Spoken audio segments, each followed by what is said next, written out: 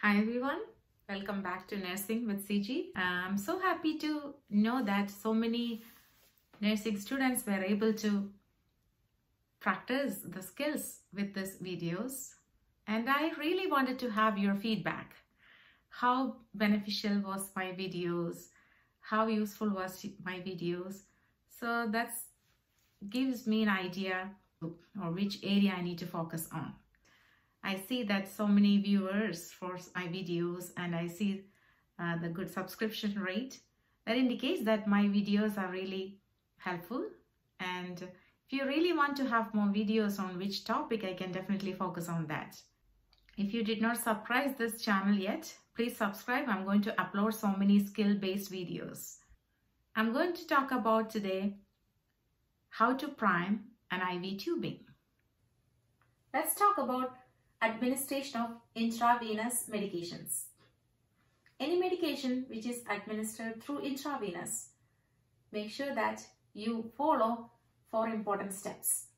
Number 1, check the expiration date of all medications that you are hanging, all fluids that you are hanging. You don't use any medication that expired. Next thing, you're going to calculate the IV fluid as ml per hour and drops per minute. In all hospitals, there are different types of pumps which will help you to program based on the dose which is prescribed by the physician. But make sure if you're working in a remote area, for example, in this pandemic, some hospitals, they don't have enough pump, and some patients are admitted outside the hospital in different remote areas. If you want to function there, definitely you need to know the medication calculation. So you calculate the medication based on the prescribed dose.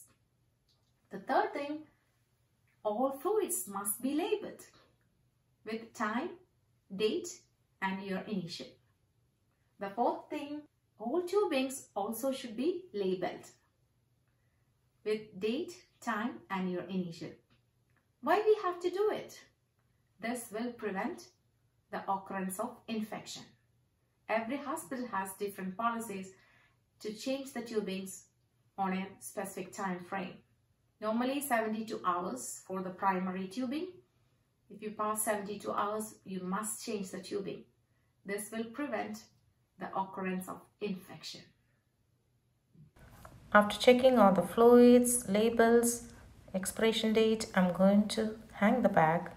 First thing, I clamp the roller clamp, then spike the bag, then hang the bag on an IV pole.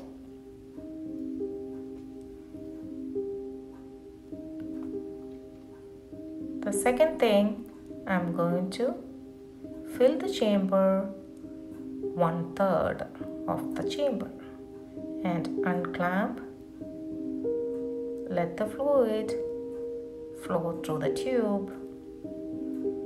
Let the air bubble pass through this cassette and keep the cassette inverted in the first time.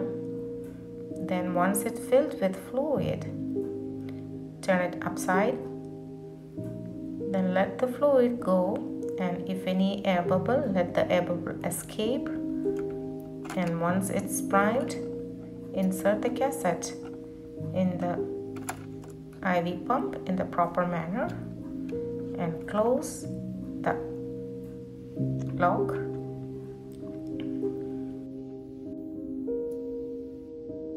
Next thing, you're going to hang the piggy bag. Spike the piggy bag.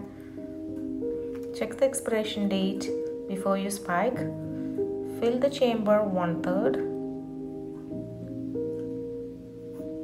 and hang the bag on an IV pole. Make sure the primary bag should be hanging below the level of the piggy bag. Use the equipment for hanging the primary bag and make sure that it is on the lower level of the piggy bag. Unclamp the roller clamp. Let the fluid go through the entire tubing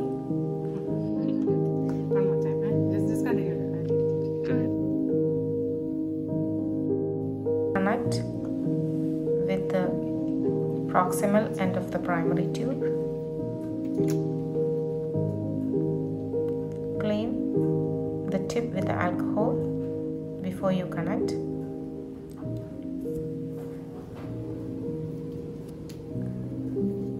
The tip of the tube, there is another cap, remove it, and that is going to the patient's axis.